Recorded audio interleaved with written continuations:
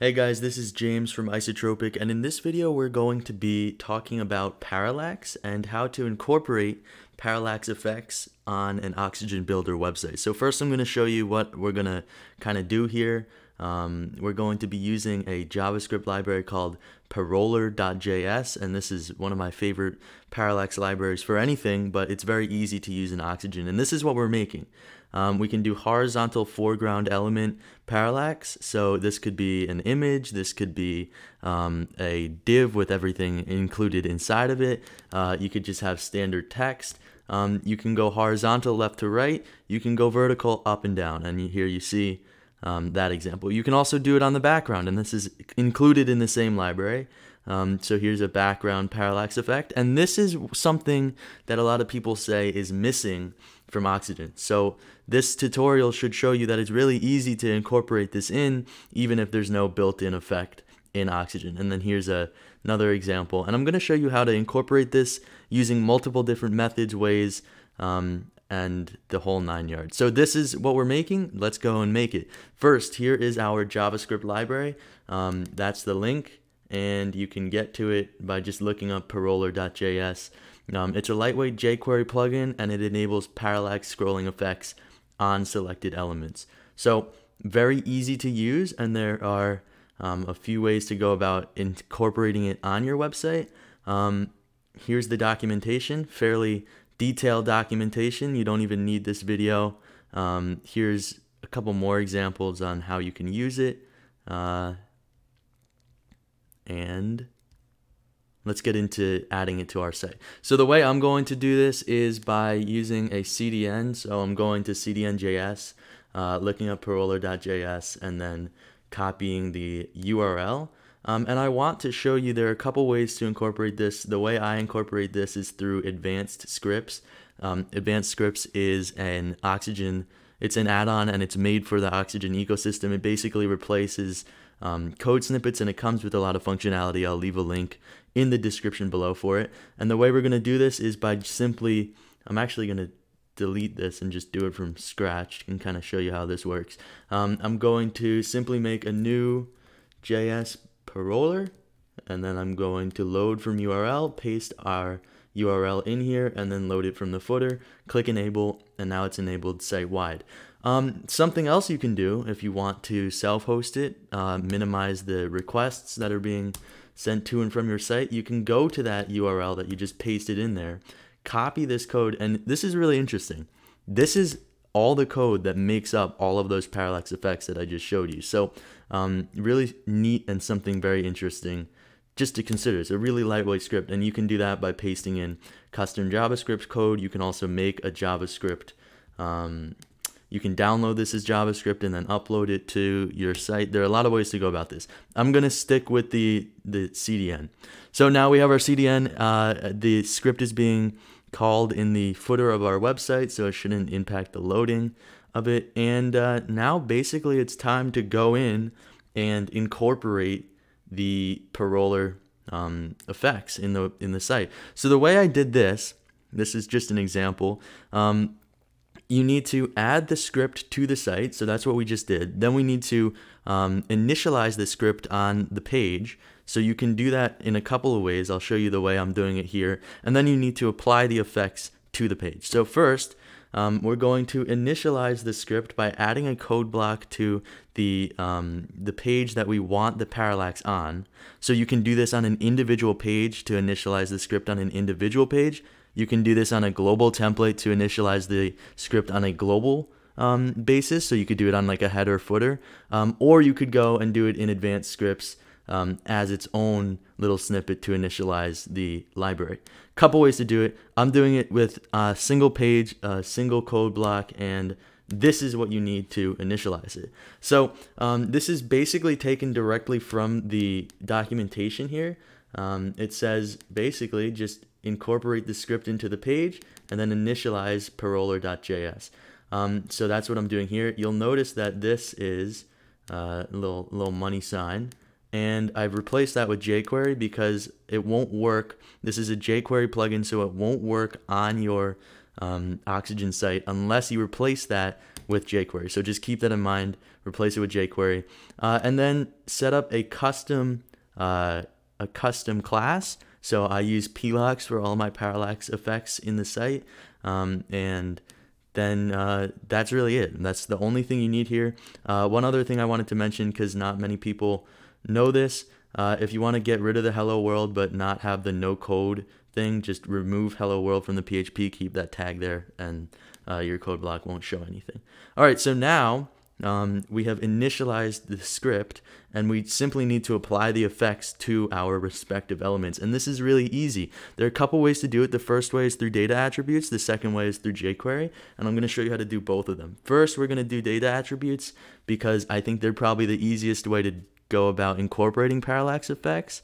And the way to do that is simply, very simple, use a combination of these data attributes. So first, I'm going to quickly run through what each of these do.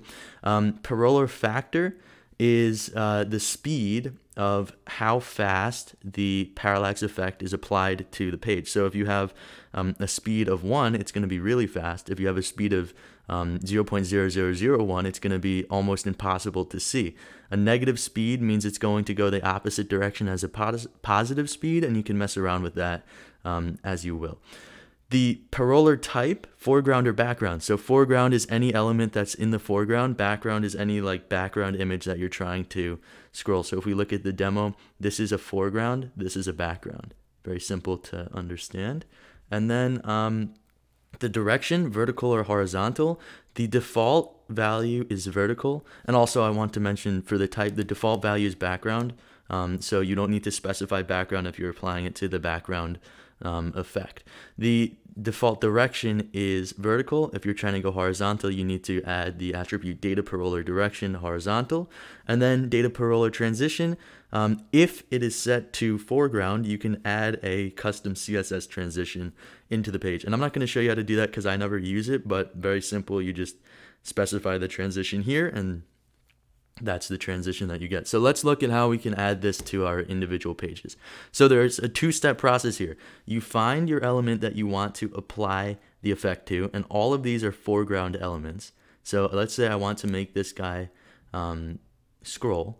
The first thing to do is add the custom class that you have specified in your initialization of the script. So in this case, it's Parallax, and it's a class.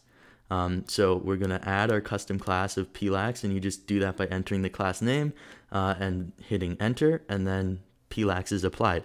We're not going to be associating any styles to this in Oxygen, so notice there's nothing here, and that's because we're using this class on multiple different types of elements, so you don't want to do that for any like global custom styles in Oxygen. And now the only other thing to do is add our attributes. So here's the attributes that you add, and you go to advanced, and then you scroll down to attributes, and then you add a combination of the attributes that you need. So we're adding our factor first, and our factor is going to be 0.3, which is kind of a standard scrolling parallax effect. If we do a lower factor closer to 0, then it's going to be slower. If we do a higher attribute, it's going to be a lot quicker. Keep in mind, at least for me, I like doing a lot of really subtle parallax. I think it gives depth to the page. So I'm usually using something like 0.03 or 0.05. It's very, it's barely noticeable, but it adds a little cool effect to the page in your final project. This has to be specified. This is a foreground element. There's no background image here. We're not doing anything related to the background. This is foreground, and I'm making this slide left, so this is horizontal. If we go here, you can see the same thing is true. You have your actual element. We've applied our parallax class to it, and then we have applied our attributes, but the only difference here is that this is a negative. So this is going to make this direction go opposite to this direction. So when you're doing horizontal, negative goes right and positive goes left. Then we're also going to do this on our other elements. I want this one to go up when you scroll the page down. I want this to go down when you scroll the page down. And the way I do that is apply the Parallax class or whatever class you specified in the initialization, and then specify that the factor is 3 and the type is foreground. And keep in mind, the default data attribute direction is vertical, so we don't need to say that this is going vertical because the default is vertical. So there's no need to add that. If you want to add that, feel free, but all we need is factor and type. And then this is going down, so the factor is negative, but we're keeping everything else the same. Very simple, very easy. Here's what it looks like on the front end. So this goes down as we scroll the page down. This goes up, left, right. Very simple. I usually like layering multiple elements. I use much smaller factors. I use like 0.05, as I said before. And I have these parallax effects paired with like a smooth scrolling effect. And it really just adds depth to the page. Just a great effect all around. All right, so now we're going to head to our background. This background is simply a section. The section has the class Parallax applied to it because this tells the parallax effect to work on this element, as you can see here. And our attributes are simply, and we can see the settings here, it's just 100 viewing height. And we have our background. We're using an Unsplash source URL of just like a plain wing that I found. And the attributes are very simple here. Data Paroller type is background. Data Paroller factor is 0.3. That's it. And we actually don't even need to specify background because you can see that it defaults to background. So all you need to do to apply a background parallax effect to Oxygen is add the Paroller, initialize the Paroller, add the custom class, and then add a single attribute that says factor 0.3 or anything you want. And here is what it looks like on the front end. Very simple, basic parallax effect, adds depth to your page. Very simple, just really a great little parallax library for any website, but Oxygen is really easy to use. Something else to consider here is that this is still a section, and adding this parallax effect doesn't change anything in relation to that. So if we wanted to add our like a random text or just build columns over it or really do anything in regards to that, it still functions like a normal column. The parallax effect is not applied to anything but the background. So you can see the text remains the same unless you want to apply a parallax effect. And that's about it. So to recap, all you need to do is get the CDN or get the script, add the script to your website. You can do that by using something like advanced scripts. You can use code snippets. You can also go and copy and paste the actual script tag and throw that into a code block at the top of your content like so. So that's a script tag. Just put that in a code block. That would we'll call the script. Then you simply need to initialize the script. And also notice, because I deleted the PHP, as I mentioned before, it shows up no code found. So if you just have that PHP tag, that goes away. Then you need to simply initialize it. So initialize it like so. Here's your custom class that calls the parallax. And then we replace the $sign with jQuery because that's just how WordPress and Oxygen work. So any jQuery code, just replace this. This is what you would add, and you would get an error here and it wouldn't work. You just do jQuery, apply the code, everything works perfectly. So we have our custom class, and we take the custom class and we just find the element that we want it to be applied to. We want this to go up and down and move around as we scroll. So the way I'll do that is by adding the custom class of Parallax. Notice that there's no styling associated with Parallax because I'm using that on a heading, I'm using that on a div, I'm using that on a section. Then we just go to attributes and add the data paroller factor, type, direction, and we can also add a CSS transition. Just really simple stuff. And the CSS transition works in relation to your scrolling on the page. I never use it, so it's just, I'm not showing that here. simply add it and specify the settings that you want. The settings are here. The settings are also discussed in the attached blog post to this video, and then that's it. I mean, you're done. It's very simple. Apply it to a background like so. Apply it to foreground elements. This could be anything that you find in here other than a background image. I mean, you could add it to an icon, you could add it to a video, text, anything. And then the final thing I want to mention is that you don't need to do it this way. So the way we do it is initialize it and specify a custom class, and then add the data attributes in accordance. In this example, you may remember that at the bottom there's another one that goes like this. So it's really weird on the Oxygen site. It doesn't show up. But here's our div that on the front end is this. And this div, you may notice there's no Parallax class applied to it, but it still moves as a Parallax element. And the way we do this is the other way of incorporating Parallax into your site. Here, instead of the code block of just initializing the Parallax and applying it to a class and then using that class to specify the data attribute, here we actually specify the div, and then we specify the associated movement of that div. So we forego the data attributes in class edition, and we just say this is the div and this is what we want applied to the div.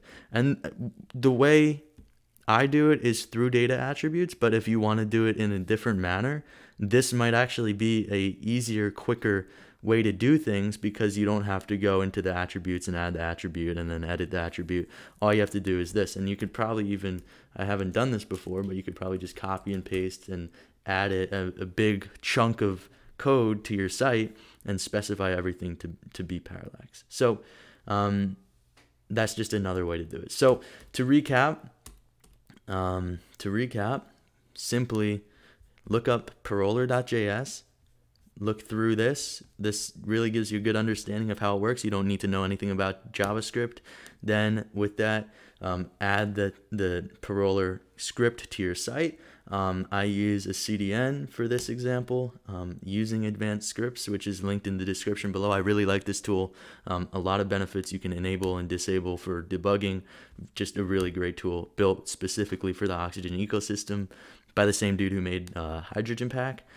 So we add it with CDN. We can also upload the script file. We can also copy and paste it into a custom JavaScript code. We can paste it into a code block using a script tag in HTML. We can paste it in using the JavaScript.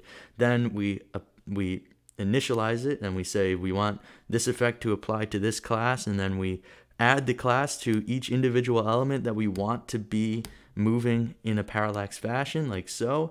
And then the final step is simply adding the attribute, saving the page, and you have a page that functions like this. And you can do this to your heart's content. I like doing minimal effects. I also like layering effects. So for example, there could be this one which has a factor of 0.3, there could be one behind it with 0.2, and there can be one behind it with 0.1, and it will kind of like expand on the page. There's a lot of things that you can do with parallax effects in Oxygen that's just really neat and will make your website stand out. So hopefully this was a beneficial video. Feel free to check the link in the description below. It links to a write-up about how to use this library.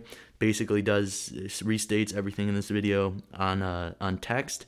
And that's how to do it. That's how I do it. There are a couple other libraries out there. I've used Relax before. I've used Lax.js. I've used Locomotive Scroll. I've used a lot of libraries.